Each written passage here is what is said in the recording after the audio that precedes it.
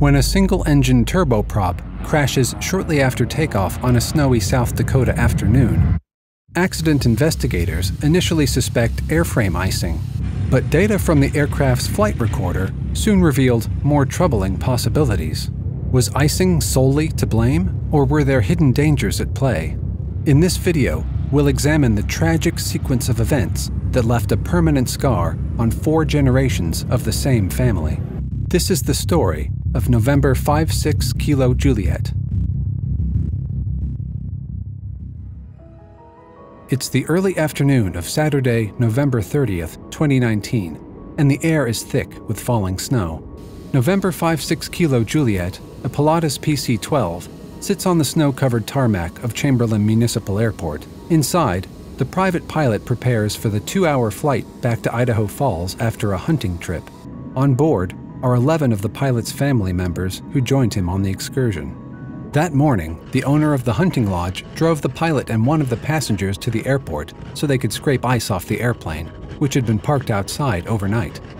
The lodge owner watches from the blustery ramp with concern. In the last 24 hours, the area received over 2 inches of snow and freezing drizzle, and conditions seem to be worsening. He suggests that the pilot and his passengers stay another night at the lodge to wait out the storm. The pilot insists that they need to get home and declines the offer. The lodge owner pulls out his cell phone to record the frigid scene. His images capture the buildup of frozen precipitation on the tail, despite the pilot's efforts to remove it. Icicles hang off the stabilizer fairing. As the Pilatus taxis toward the runway, he sees it vanish into the mist and reappear several times. Inside the FBO, the airport manager radios the pilot and tries to dissuade him from departing. The snow is falling so fast that it's outpacing his plowing efforts. It don't look good to me. I don't know what you guys are thinking. Is the runway in good condition? I would say I can hardly keep up.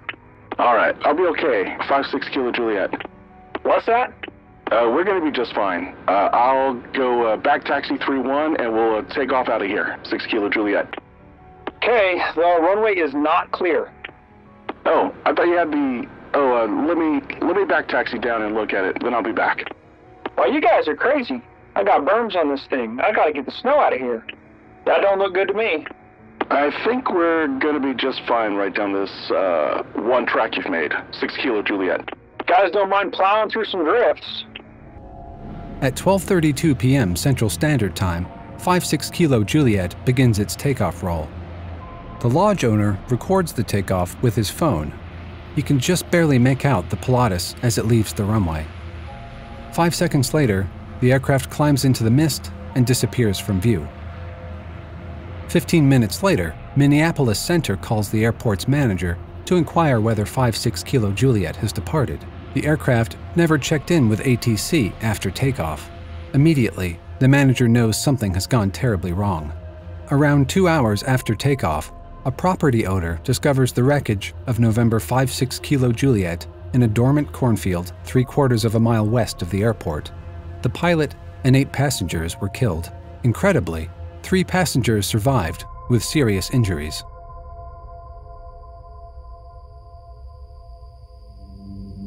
What caused 5-6 Kilo Juliet to crash shortly after takeoff?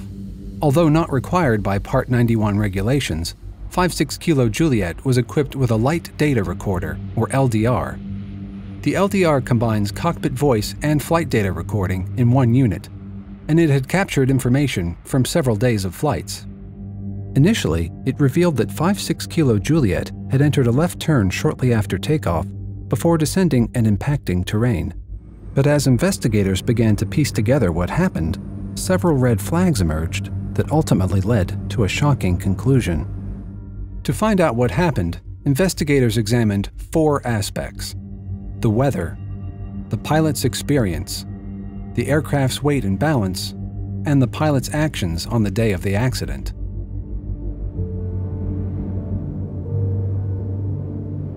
Let's turn back the clock to the day before the accident, Friday, November 29th. 5-6 Kilo Juliet arrived at Chamberlain Municipal at 9:27 a.m. local time. Fueling records show the pilot loaded 150 gallons of Jet A into the Pilatus before parking it on the ramp and heading to the lodge. By the late afternoon, A mixture of snow, mist, drizzle, and unknown precipitation had begun to fall. The temperature hovered around freezing. The pilot awoke the next morning to bleak conditions. To fly home that day, he'd need to spend quite some time scraping the airplane clean of snow and ice. Any frozen precipitation left on the airplane's flight surfaces can severely destroy lift and increase drag, making flight difficult or impossible. Countless accidents have been caused by even trace amounts of airframe icing. Chamberlain Municipal does not have any de-icing equipment. The pilot borrowed a 7-foot ladder from the lodge, bought isopropyl alcohol at a local hardware store, and began removing the frozen precipitation with the help of a passenger. The lodge owner stated that the pilot and passenger worked for about 3 hours to remove approximately a 1/4 inch of ice and snow, but due to the height of the Pilatus's T-tail, neither could reach the snow coating the horizontal stabilizer. The owner also noticed some snow on the left side of the aft fuselage, but the pilot told him the airplane was 98% good and the remaining ice would come off during takeoff. Despite the continuing snowfall, the pilot decided to press on with the flight. This was a serious gamble, and for investigators, it was the first red flag. What other corners had been cut? The lodge owner reported the pilot thought there would be favorable weather between 11:30 a.m. and 2:30 p.m., but that assertion was not based on current weather reports. In fact, the area forecast discussion, published at 11:44 a.m., described the weather as about as messy and complex as a forecast gets over the next 24 to 36 hours, with multiple precipitation types, precipitation regimes, and winter hazards. The NTSB discovered that the pilot had received a weather briefing online at 12:04 p.m. the day of the accident. The briefing was basic, but showed widespread IFR conditions. It included METARs, PIREPs, TAFs, and NOTAMs, but no graphical weather depictions, charts, or airmets. Had the pilot requested airmets, he would have found 3 active at the time of departure. At 8:45 a.m., the National Weather Service issued Airmet Tango and Zulu advisories for moderate turbulence below 9,000 feet and moderate icing from the freezing level up to flight level 220. At 10:22 a.m., they issued an Airmet Sierra for widespread IFR conditions. This was not a good day for flying, even in an aircraft certificated for flight into known icing conditions. More important, however, is the fact that the PC-12's de-icing and anti-icing equipment cannot protect the aircraft from ice picked up on the ground.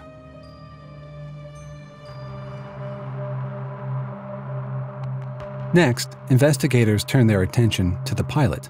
He was 48 years old and had an estimated 2,314 hours of flight time, 1,274 of which was in the PC-12. He held a private pilot certificate with single-engine land and multi-engine land class ratings and was instrument rated. His Class 3 medical was current and had no limitations. His last flight review and instrument proficiency check was 1 year before the accident, and he attended PC-12 recurrent training sessions in 2017 and 2018. However, the logbook entries became spotty from 2018 onward. The NTSB determined that the pilot had flown 10 hours in the last 90 days and 2 hours in the last 30 days. This implies that the flight to Chamberlain was his only flight in November. For the last 15 years, the pilot averaged 100 hours of flight time per year, but an insurance form showed the pilot only flew about 40 hours in 2018 and possibly only about 19 hours in 2019. This lack of recency could indicate atrophying skills, but it was impossible to determine if it directly contributed to the accident. But what investigators learned next couldn't be excused by rusty skills alone.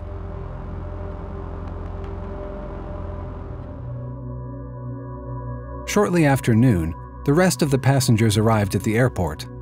At 12:14 p.m., 5.6 kilo Juliet's cockpit voice recorder started capturing the boarding process. 2 minutes later, the aircraft door was closed and locked. One passenger asked the pilot about the de-icing process. How much ice was there this morning? Oh, there was a lot. Come off okay or no? Well... Before the pilot could finish the thought, he was interrupted. One passenger recited the traveler's prayer, asking for protection in this not-so-great weather. The danger of the wintry conditions was not lost on those in the back. At 12:19, 56 Kilo Juliet's engine roared to life. A total of 12 people were on board the 10-seat Pilatus. This was concerning for two reasons. First, it meant 2 passengers in the cabin did not have seats. This violated Federal Aviation Regulation 91.107, which states all passengers over the age of 2 must be belted in a seat. The youngest person aboard 56 Kilo Juliet was 7 years old. Second, 12 passengers with baggage almost certainly put the aircraft over the weight limit and likely out of balance as well. This was red flag number 2. The NTSB determined that the airplane weighed 10,557 pounds at takeoff, 107 pounds above the approved maximum gross weight of 10,450 pounds. Although aircraft should never be flown overweight, the extra 107 pounds likely didn't directly cause the crash. The center of gravity calculation turned out to be the more important factor. Depending on where the 2 unseated passengers were in the cabin, investigators determined the CG was between 3.99 and 5.49 inches behind the aft limit. An aircraft with a far aft CG is much less stable in flight. Pitch becomes harder to control, and stall recovery becomes challenging and sometimes impossible. Pilatus engineers corroborated the CG calculation by replicating the lodge owner's photographs. In their report, they said, "We couldn't recreate the viewpoint of a person standing on the ground, even after loading 200 kilograms of sandbags into the rear of the fuselage. Instead, the photographer had to stand on a ladder." This further corroborates that the accident aircraft was sitting on the ground tail low. The flight data recorder showed an average pitch angle of 2.8 degrees during taxi. Normally, the average pitch angle on the ground is 1 degree, yet more proof of a far aft CG. This would have serious implications for the controllability of 56 Kilo Juliet. Could this have caused the pilot's difficulties after takeoff? Interestingly, investigators soon discovered another key piece of the puzzle. At 12:24, the pilot called Minneapolis Center on his cell phone to receive his IFR clearance. 3 minutes later, Center cleared 56 Kilo Juliet direct to Idaho Falls Regional Airport with an initial altitude of 8,000 feet. The clearance was void after 12:35, giving the pilot only 7 minutes to taxi to the runway, backtrack, and take off. Before the aircraft began to taxi, the LDR captured the master caution parameter, changing from caution to no caution. Investigators determined this to be consistent with the stick pusher test being conducted and passed successfully. The stick pusher and stall protection system would turn out to be important factors in the accident. To understand why, let's take a closer look at how they work and why they're necessary. During normal flight conditions, the PC-12 is a very docile airplane beloved by pilots worldwide. But if allowed to enter a stall, the aircraft is difficult to recover without a substantial loss of altitude. To address this issue, Pilatus added a sophisticated stall warning system designed to prevent the airplane from ever entering a stall. If the system's angle of attack vanes sense the aircraft is approaching a stall, a visual and aural alert and stick shaker activation will occur. The stick shaker vibrates the control wheel, mimicking a stall buffet. If the pilot doesn't respond, the stick pusher forces the control wheel forward, decreasing the angle of attack. According to Pilatus, this can cause an altitude loss of around 150 to 200 feet. If the pilot overrides the stick pusher by brute force or disconnects the system, the aircraft can enter a sudden and dramatic stall. Pilatus states that this can result in severe rolling forces and a loss of altitude up to 700 feet. If a pilot activates icing protection, the stick pusher automatically enters what's known as ice mode. Ice mode reduces the stall protection system's angle of attack limit by 8 degrees to compensate for the aerodynamic impact of icing. At maximum takeoff weight, with 15 degrees of flaps, the stall speed increases from 78 knots to 87 knots, and the rotation speed increases from 82 knots to 92 knots. The accident pilot was no doubt aware of the stall protection system and the importance of avoiding a stall. But the LDR revealed that he didn't adjust the takeoff procedure as required by ice mode activation. Here's what happened. At 12:32 p.m., 56 Kilo Juliet began its takeoff roll on snow-covered runway 31. The propeller de-icing system and the engine's inertial separator were active, which meant that the stick pusher was in ice mode. Instead of waiting for the airplane to reach the required 92 knots, the LDR showed the pilot rotated early at 88 knots, 4 knots too slow. The aircraft immediately banked to the left, and the stall warning system activated for the first of 6 times. LDR data shows that the pilot increased the pitch angle during rotation far faster than required, pitched up through 9.8 degrees, paused briefly at 11.8 degrees, then increased to a maximum of 15.8 degrees. This was well above the flight director's target attitude of 9 degrees. Historical data showed that the pilot regularly rotated too fast, particularly when compared to the data from other pilots who flew the same airplane. 6 seconds later, the pilot steadily lowered the nose to 9.8 degrees. But the aircraft was already in a precarious position. A series of pitch oscillations began as the pilot struggled to maintain control, made worse by the far aft center of gravity. 16 seconds after takeoff, the stick pusher activated for the first of 4 times. The oscillations reached a maximum of 21 degrees nose up as the aircraft slowed to 80 knots, before plummeting to 24 degrees nose down 5 seconds later. 56 Kilo Juliet had entered an aerodynamic stall only 380 feet above the ground. It rolled 63 degrees to the left before impacting terrain 5 seconds later.